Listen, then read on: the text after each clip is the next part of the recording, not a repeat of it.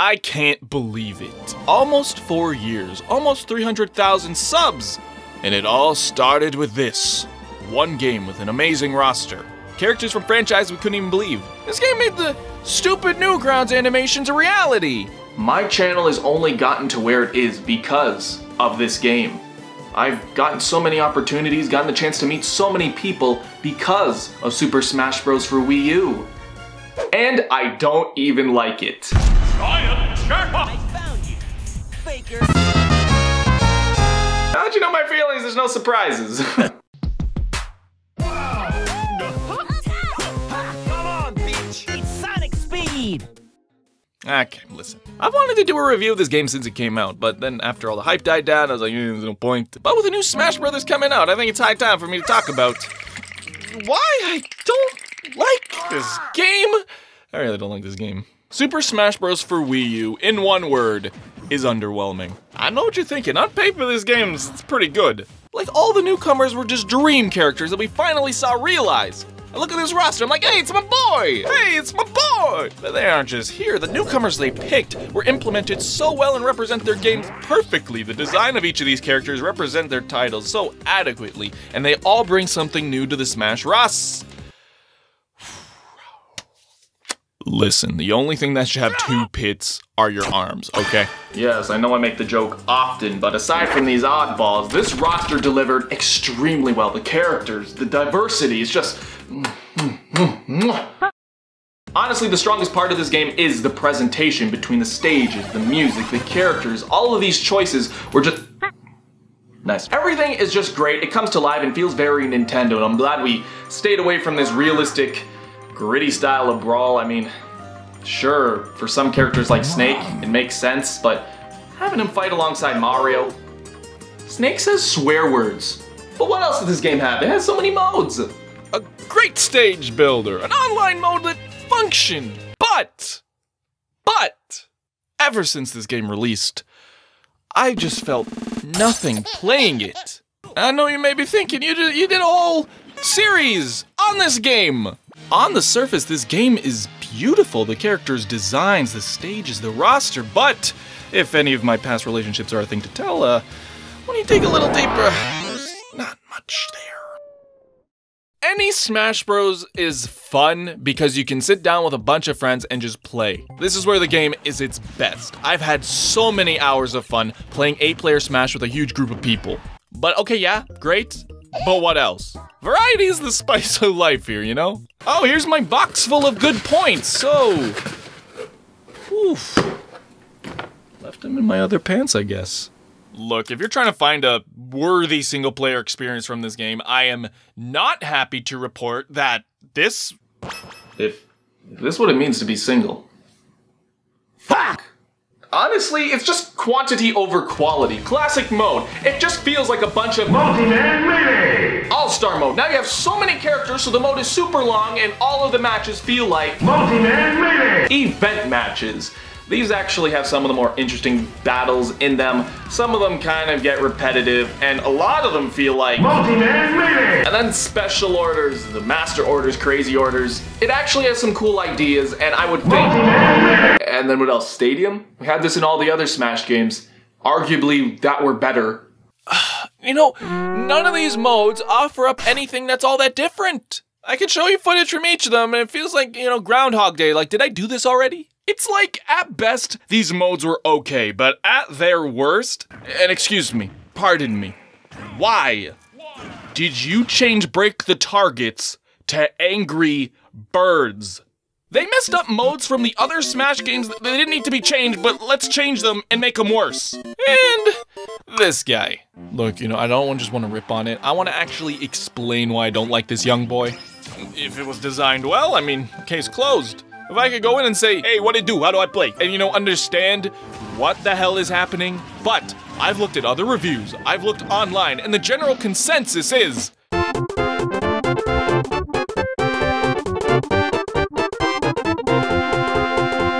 Apparently there is structure. You fight someone if you run into them on the board. You collect characters and items and then fight with them at the end. A cool idea. It's just needlessly complicated. Do I go to Mario Party 5 to play Card Party? No. Yes.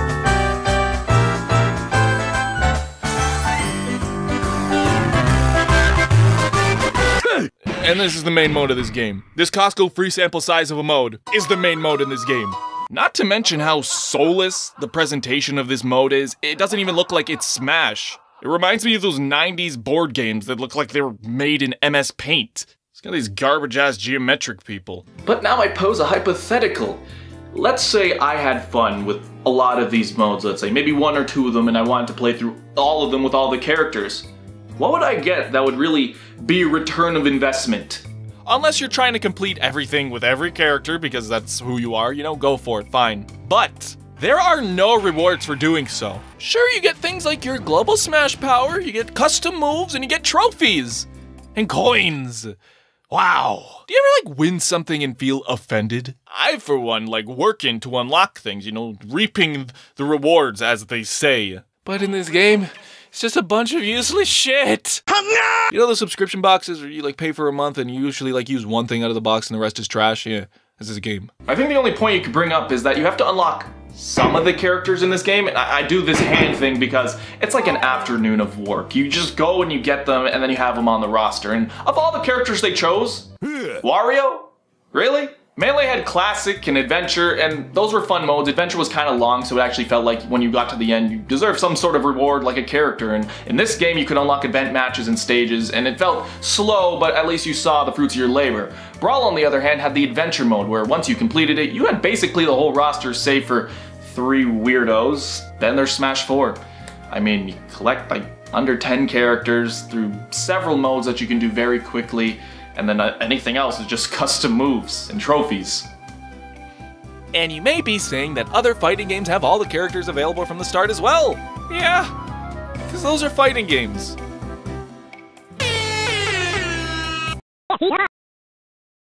I only bring this up because everything about this game comes back to Sakurai not making a competitive fighter, so its platform fighter roots ruin the 1v1 experience. To me. I will emphasize that. It's for me. This Smash game is often cited as one of the most balanced. But the only reason I think that is because all characters on the roster lack any really powerful tools. To me, what it looks like is none of these characters are anything remarkable, it's just they're all equally bad. Okay, Bayonetta, hilarious. But I'm actually gonna defend her. The only reason she's as good as she is because the design of her character takes from her main series, which is combo-based. Then in retrospect, they're like, oh yeah, that might be a problem because nobody's moves have hit stun in this game. It's because Smash 4's engine is so unsatisfying and so unrewarding that she's a good character. But, to me, there's something inherently weird when it comes to the combat here. Yeah, I know this review started in a place of, yeah, that's kind of objective, I can kind of see where he's coming from, too. What? Hey, you guys are watching Bird Up. Maybe it's the sound effects, maybe it's the visual effects, but in this game, when you hit someone hard, it just doesn't feel like it. I don't get the satisfaction. You know, in Melee, you go so far down that you go up. It just feels like, I just get bored because landing a hit is just about the end of your exchange. And I didn't even mention Rage or the new ledge mechanics. Here is my problem with them. Where in Smash Bros. Are you your weakest? When you're off stage or you're at high percent. This is what you're working towards in Smash Bros. Combat. But hey, you know, let's just make them safe in both of these situations. High percent, that makes you stronger. Oh, and if you're off the stage, let's just get you right back on there, young man. Is this the Canada of fighting games? In this game, there are just so many contributing factors that make me think, why would I bother learning something so inconsistent? If it's this unsatisfying 1v1, I may as well play it where it is fun in 8-player Smash with items. That was the point, wasn't it? Yes, I'm still alive. So let's tally up my feelings for this game. Meh, no. Half of Brawl stages. The music was great, meh, and the characters are great. You're way too beautiful, girl. That's why it'll never work. You have me suicidal.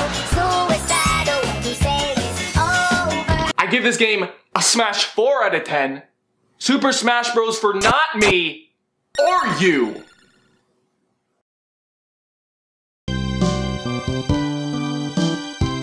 Said Daru, jump Thompson, yes, Angel Pelham, Maris Case, Bing Square, Zanderoni the painter, Jet and Bobby Lopez, Sin Star, Brendan Lewis, Kessar, Ethan Edmondson, Red Hat, Dylan the Billet, Stephen Temple, the Camel, Scott Brown, Silver Bob, Richard Katoto, Taylor Wallerstein, Ford Supering Teriyaki, Kami Min, Keyword Ward, David Blublitsky, Ryan Messier, and Alpha Rat, and my sister Chloe.